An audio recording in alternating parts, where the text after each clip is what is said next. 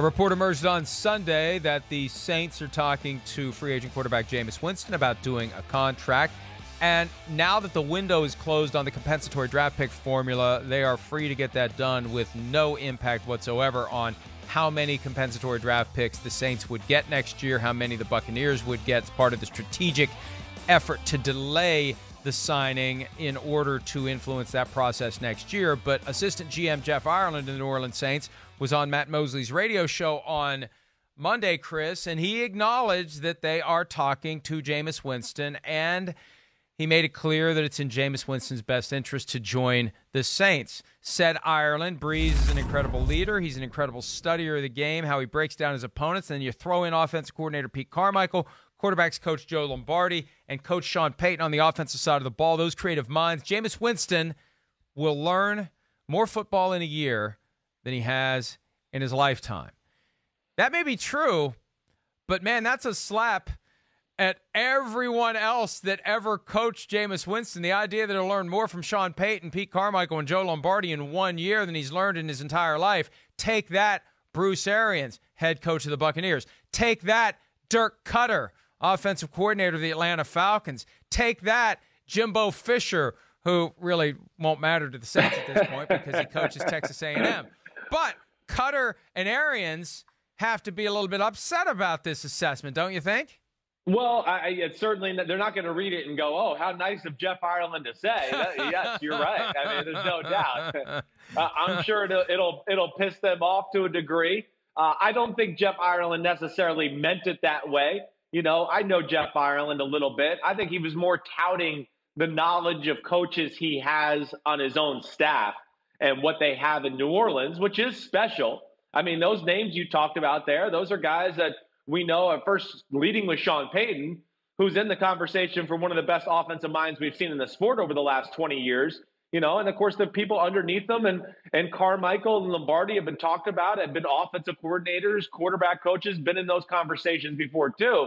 So, you can't really deny the results. You know, it's a little bit of a slap in the face to a guy like Bruce Arians, who certainly put up some great offenses, and Dirk Cutter has certainly earned his way here in the NFL too. But Sean Payton and what New Orleans do, they operate on a different level from the rest of the NFL. I don't think there's any doubt about that. You know, them, New England, there's a few other offenses out there that, yes, have their base scheme, but are also just on another level of creativity on a week-to-week basis with personnel sets and formations and new plays and things like that, to where they're a cut above the rest of the NFL, in my opinion, the Saints that way. And that's why I admire Sean Payton so much. But here's the thing with Jameis Winston, right? Bruce Arians specifically came out of retirement to coach Jameis Winston and the Buccaneers. They had a connection that went back to like pre-Florida State days. He had known Winston for years. He was all in on getting the most out of Jameis Winston. Every coach has that high level of confidence, bordering on arrogance, bordering on delusion, that they can fix any player that needs to be fixed. And Bruce Arians was going to fix Jameis Winston, and then by the end of the year, he couldn't wait to get rid of him, Chris, because he saw that reduction in his abilities in December, that inability to rise to the occasion, that 30th interception in overtime against the Falcons that sealed their fate on the season. And he was just done. And look, I know Bruce Arians, even though he's a two-time coach of the year, has never won a Super Bowl, but Sean Payton has.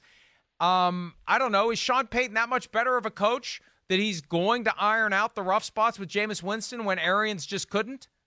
Well, it's not necessarily. It's a little bit of a different, a way to attack philosophical wise. I guess that's the way I'm trying to say it here more than anything. You know, hey, we all know, you say it, we have fun all the time. Bruce Arians is no risk it, no biscuit. Jameis Winston, that's never been an issue for him. I mean, he's always risking it for an extra biscuit. That's what worries us. So I don't know if the combination, two negatives don't always equal a positive, right? That's where I think maybe you can make an argument to now where you go with Sean Payton, where their offense is about efficiency, and he is the master of getting wide receivers wide open, 5 and 6 yards down the field, which also makes a quarterback be more comfortable with decision-making through the game because, Jameis Winston at times, too, he played on a team that was not always great, and he had to force the issue and goes, damn, there hasn't been somebody open in the last 7 times I've dropped back to pass. Let me try to make a play and jumpstart our offense, and that has led to bad things. He won't have to do that if he plays with the New Orleans Saints. Sean Payton will be like, hey, relax. I'm the king of getting the guys wide open for 6-yard gains.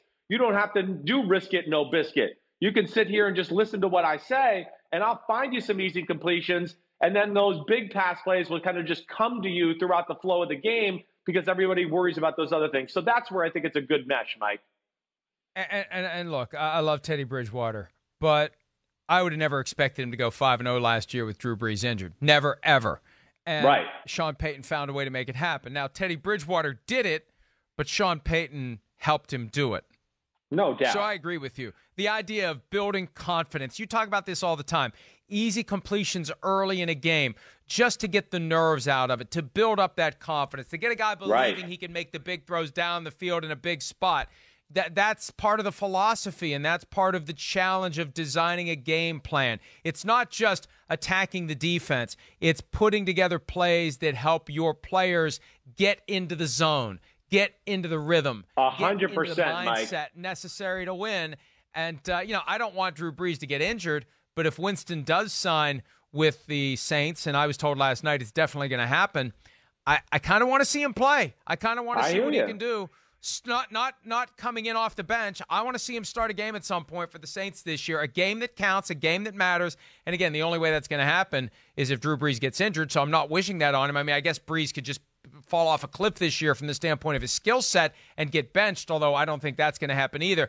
I just want to see what Winston can do with Sean Payton as the head coach. It's nothing about Brees. It's all about I want to see what Winston can do. I'm with you, Mike. I mean, yeah, I hear you. And yeah, I don't want anything happen to Drew Brees. I want to see a great last year. I want to see the Saints make a run. I just got too much respect for all of them in that organization where I enjoyed their style of play. But yes, I mean, Jameis Winston – in an offense like that, you think there's potential for special. I don't think there's any doubt about that. And Mike, I think again, what you said about early completions, it is real. That's a real, it filters throughout the whole football team.